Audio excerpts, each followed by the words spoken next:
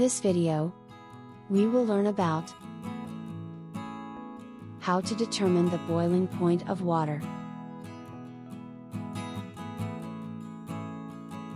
Now, what is boiling point?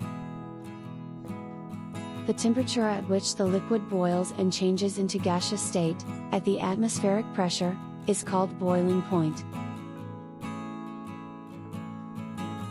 Materials required for this experiment are iron stand, tripod stand, Bunsen burner, beaker, conical flask, thermometer, pumice stone, delivery tube, rubber cork.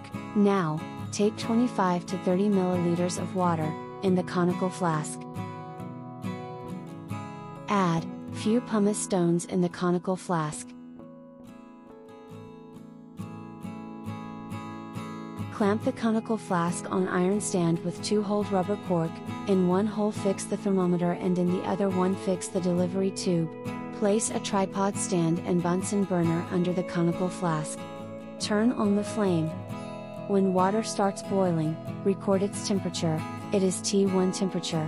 When water continues to boils till constant, record its temperature, it is T2 temperature. Draw an observation table and calculate the boiling point of water by taking average of T1 and T2 temperature.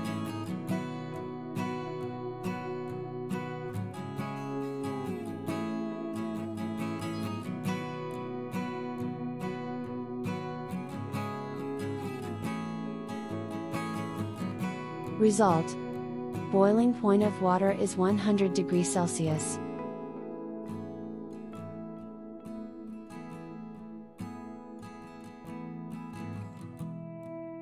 Conditions affecting boiling point. Pressure. If pressure increases, boiling point increases. Addition of impurities. Boiling point will increases on addition of soluble salts.